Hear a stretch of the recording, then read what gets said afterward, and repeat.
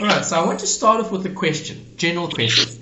I want you to think about the primary goal of a company. And I want you to write down as many points as you can that actually affect the goal of that company. So if the primary goal of the company is X, okay, what do we need to do to achieve that? Okay, so think about the primary goal first, and then think about an example, okay, that helps us to achieve that goal.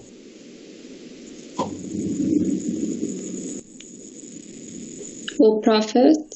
Or profit. Okay, so you mentioned profit. Is profit the primary goal? Not always. Okay, profit shouldn't be the primary goal of the company. Okay, you said maximizing the interests of the business. What do you mean by interests of the business? Well, in general, to obviously make profits and be Again, you're ethical. focusing on profits. What's the primary goal? No, well, I'm saying in general, like the Okay, general. try to be more specific.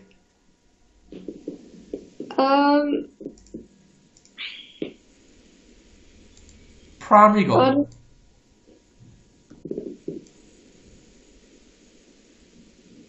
I don't know.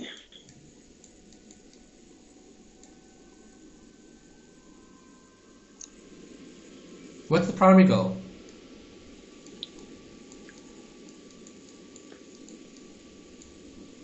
Value or wealth for who? For the shareholders. Correct. Okay, so yes, shareholders are interested in profit, but shareholders want value. They want increased wealth. Okay, so you might have a company that is unprofitable in the short term, okay, but they're still creating value. Okay. Okay, so how are we going to achieve that then?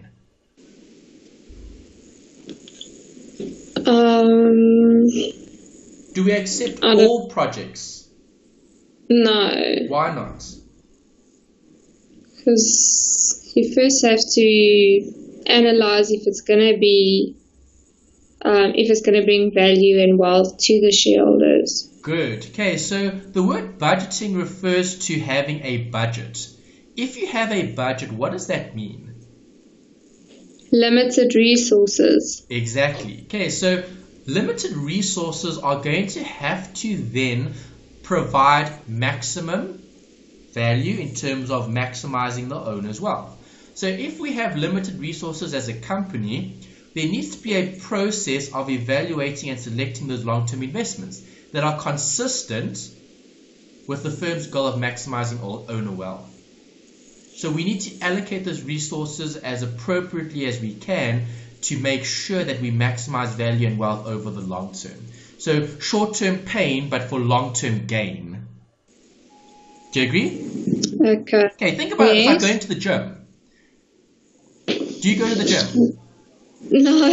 You don't?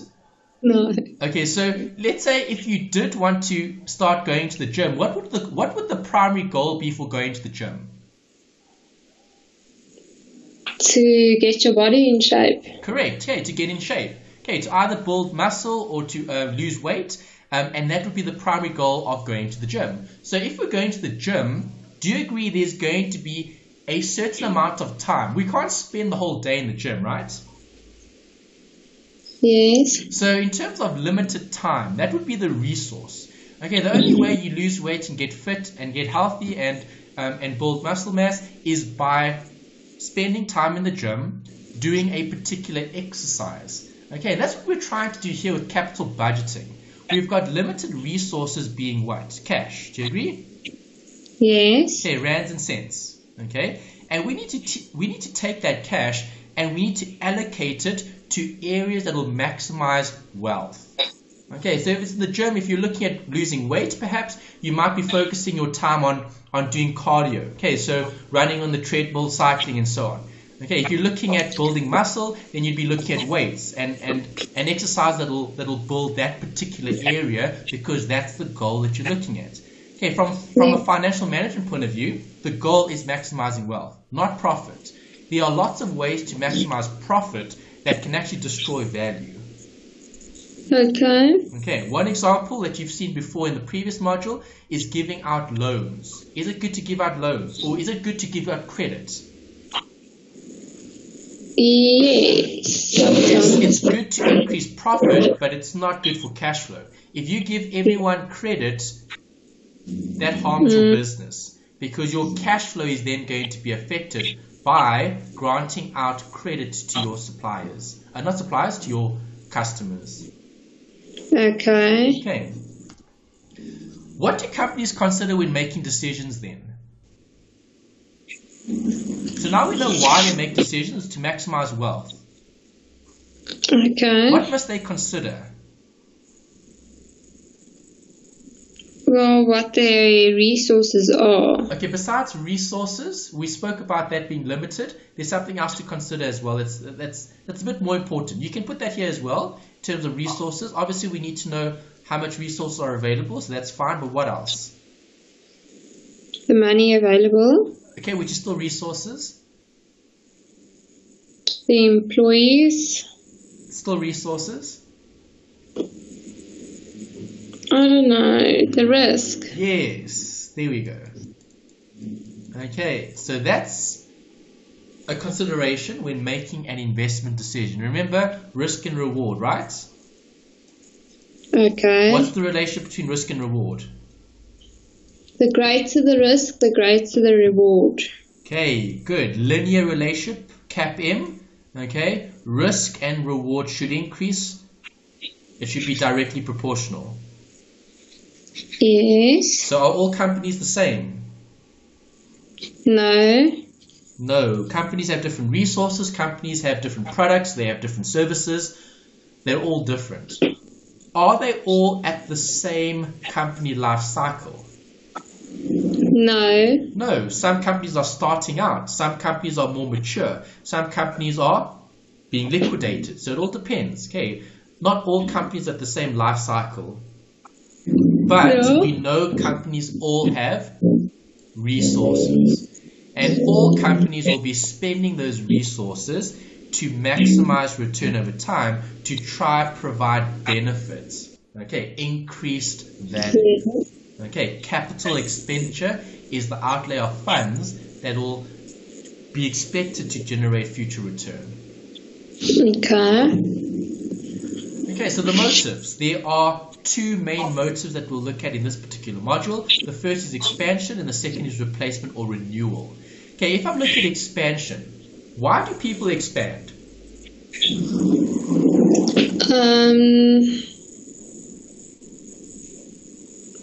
Well, to access more people. It's to grow, yeah, to try build scale. Okay, so economies of scale, we're looking at growth, we're looking at expansion. Okay, so the motive then would be to purchase assets, non-current assets. Why would I purchase a non-current asset and not pay for expenses? Does paying for expenses maximize wealth? No, not always. An expense doesn't maximize wealth. Does a non-current asset maximize wealth? No. Yes. Which one? Yes or no? Yes. Why? Because assets generate future income. Good. Okay, assets can be sold. If you're spending money on expenses, you're getting something immediate. So it's immediate gratification, right? Okay, so if you're spending money as a company on expenditure, okay, expenditure. So if I'm buying stationery for the company, okay, if I'm buying, let's say, paper, okay, if I'm buying paper, does that generate any future economic benefits? Should. In what way? Is paper an expense or an asset? No, it's an expense. Correct.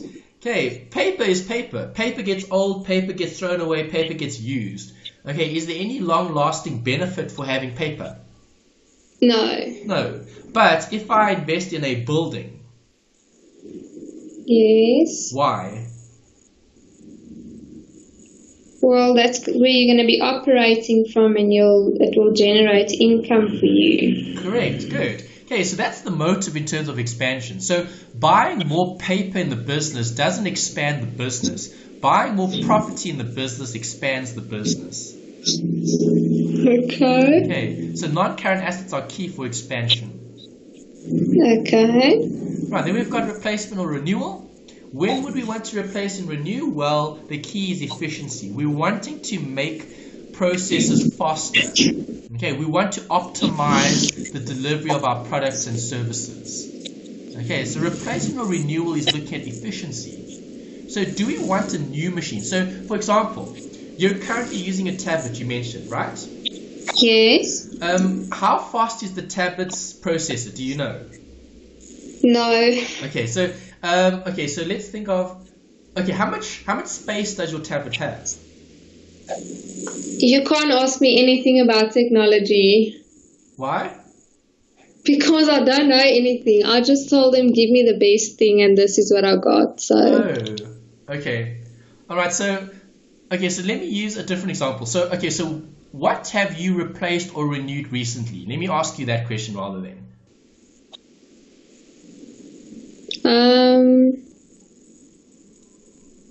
Gee, I can't think of anything, to be honest. So there's nothing that you've replaced or renewed?